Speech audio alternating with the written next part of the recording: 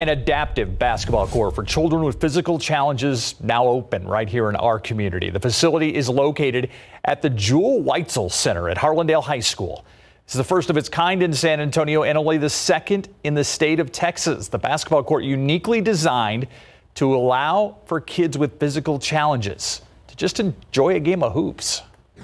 And it's so important for kids to be able to be included with other kids, to be able to learn about each other, but also build the confidence that they can play and do everything that typical kids can do.